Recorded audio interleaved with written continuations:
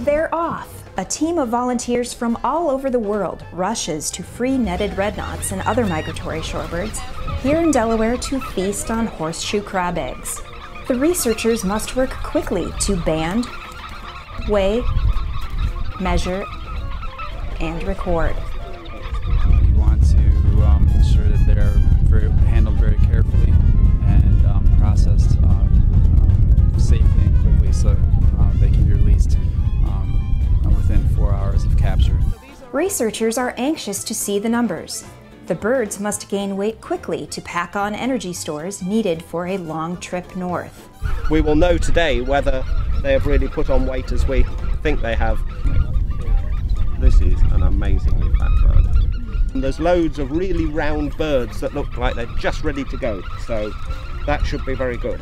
Delaware Bay is the epicenter of red knot research. Feeding, growth, and flight data recorded here tells us how this amazing bird is faring as it flies from South America to the Arctic to raise a family and back again. It's the equivalent of a flight to the moon, one of the longest migrations of all the world's birds. She's very chunky, fat all the way down in her belly. This year, one red knot received a 5 EU band in honor of the Energized Delaware red knot mascot, Sue. Sue is a model of energy efficiency for her ability to go such great distances on her Delaware fuel stop. Like thousands of Delawareans who take advantage of the Energized Delaware programs, Sue is in full command of her energy budget. She'll be able to be seen by everybody for the rest of her life with 5 EU.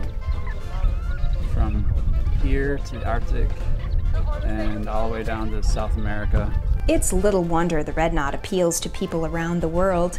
She's truly one of a kind. For more information about how Delawareans can save energy and money, go to energizeddelaware.org.